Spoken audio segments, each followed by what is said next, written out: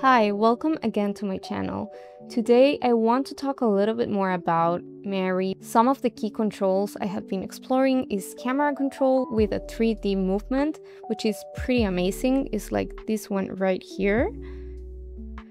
So as you can see here, I moved the scene keyframe by keyframe, and at the end I added a prompt of how I wanted the scene to be explored in the video.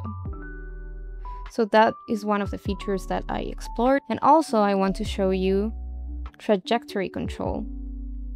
So for this image, I inputted the image and the prompt, and I also added keyframes and a trajectory tracing for the camera to be moved or the subject to be moved.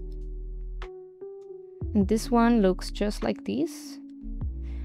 Trajectory control, it also allows you to add layers. So if you will have different characters, you could actually give them different trajectories into the scene.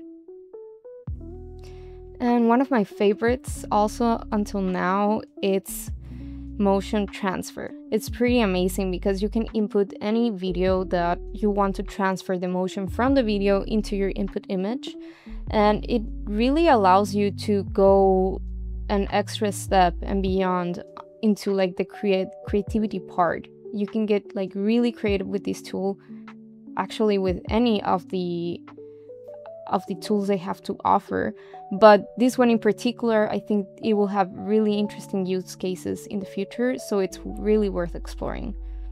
Thank you so much for joining me here, and I'll see you at the next one. Bye.